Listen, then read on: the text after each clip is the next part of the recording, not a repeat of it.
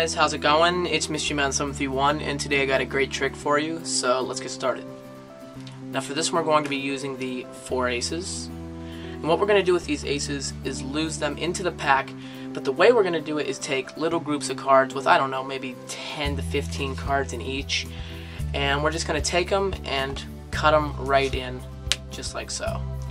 Now at this point we'll take another group of cards and another ace. And we'll go ahead and cut that one in just like that. We'll take another group and another ace, the ace of clubs, lose that in there as well. And finally we'll take the rest of the cards, and at this point I'm sure you know the drill. Say thank you to the ambience for ruining this video, thumbs up for that, and we'll go ahead and cut this ace right in just like so. Now what we're going to do here is find each and every one of the aces, but we're going to do it in a slightly special way. I'm going to do it using only one hand.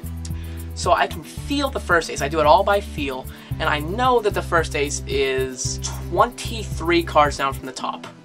Right there. Let's see if I was right. What do you know? First ace, the ace of clubs. Let's try it again. This one's a little bit further. It's more like 31? No, 32. Right there. The ace of diamonds. Now we're going to do it face up. I think this might be slightly more impressive. This one's the deepest of all, I think. It's like 46. Right there. The ace of hearts. And finally we only have one to go, the ace of spades, and I'll do this one with my eyes shut. I can't show you that my eyes are shut, but trust me, they're shut. Right there.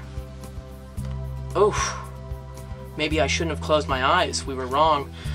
But maybe this 5 means something. Let's count down 5 cards.